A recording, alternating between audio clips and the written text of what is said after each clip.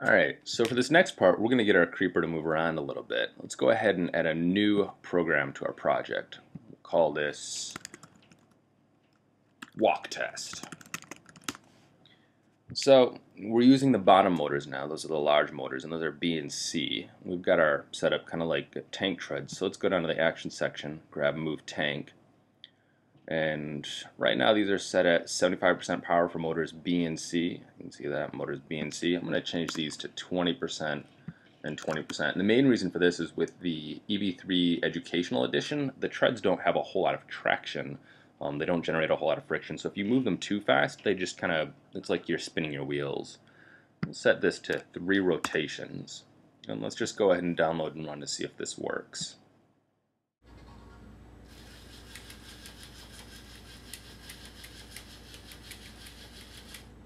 It worked out pretty nice. Let's change that to -3 to get our creeper back into position. I'm just going to start using the play button here.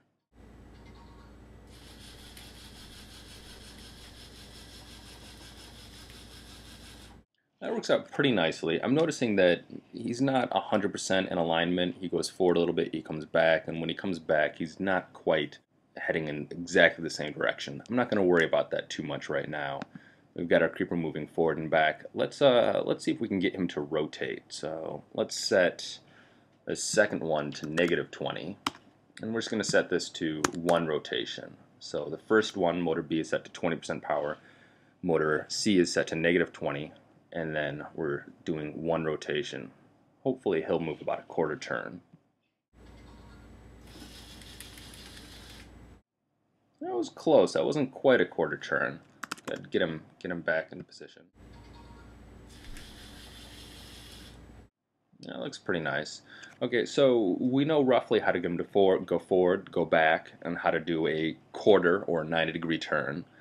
Let's see if we can mash those two together. So let's go ahead and grab that move tank block down in the action section. And we'll have them turn first and then we'll have them go forward. So 20% motor B, -20 on motor C, and we'll do 1 rotation. And then for the walking forward part, we're going to set these to, yeah, sure, we'll keep that at 20% power for both of them. And 3 rotations. So hopefully he should turn about a quarter turn and then go forward 3 rotations. Let's see if that works.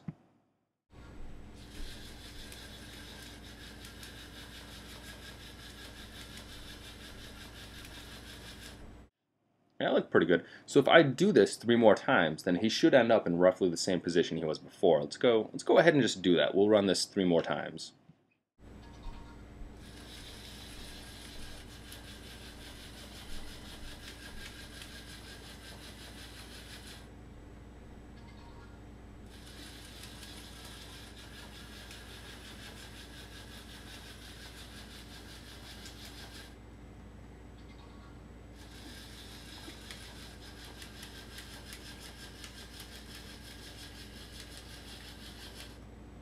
So that works out pretty nicely. He's not in the exact same position. If you notice that he's not turning enough, then you could set this to 1.1 rotations, and that's just going to continue the turning process a little bit longer. If you notice that he's not turning, or he's turning too much, then you can set this to 0.9, and he'll turn a little bit less. So if you notice on the turn that he's not turning enough, or he's turning too much, you can adjust that. If you notice that when he's walking forward that he's moving a little bit too far to the left or to the right, you can try setting this to 18 and leaving the other one at 20, and that way that'll cause the treads attached to motor B to spin just a little bit less with a little bit less power. So he might turn a little bit less in one direction and he might turn a little bit more. So you can mess with these 2 options on the walk forward section if you need to get him to walk a little straighter. If it's a little bit off though, don't worry about it too much unless you've got an extremely important creeper perimeter walk that you need to have happen. So this works, but we have to hit the play button each time. Let's go ahead and add a loop. So I'm just going to grab the loop block from the flow control section. Just going to put it at the very end, and I'm going to click and drag over my 2 other blocks that are in there, the motor blocks. I'm just going to drag these into my loop. So if I wanted this to go forever and ever and ever until the end of time, and just until the batteries ran out, this would work perfectly. This would just keep him going and going. He'd never stop. But if I just wanted him to do one perimeter walk, go forward, turn right 4 times, or turn left, depending on how you have it set up, you'd click on the loop modifier here, go down to count. How many times does it take to get back to where you are? 4. Let's go ahead and see if this works.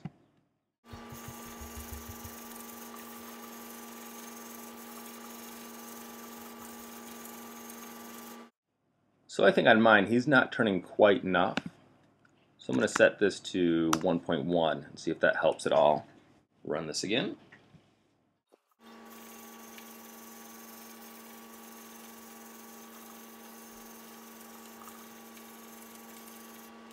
I think that worked out quite nicely. So one of the things to note is if you're doing this on a really hard surface and then you move over to carpeting, especially with the EDU version of the treads, you know, these settings might work really well for your hard surfaced floor, but then when you go to the carpeting, it might be very, very different. So keep that in mind.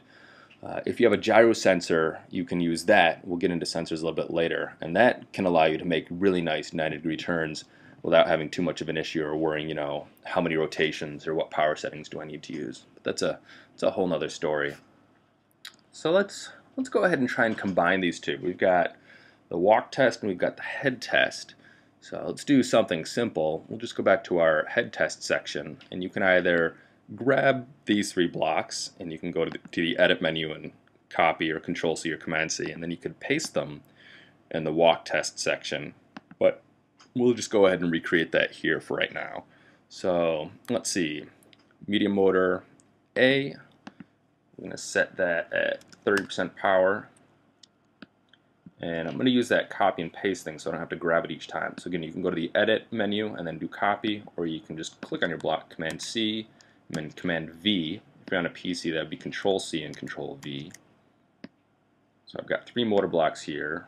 That first one, he rotates to the left, get him to rotate in the other direction, and then centered. So all these are at 30% power. First one's at 1 rotation, second one's at -2 rotations, and the third one's at 1 rotation.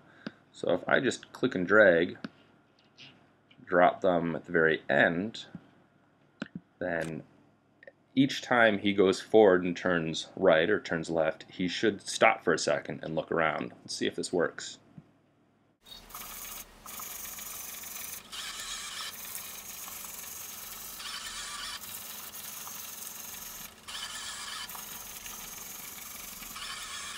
Cool. I think that worked out pretty nicely. I think that's about it for this section. I think in the next section we'll add a light sensor just to get some really basic input going.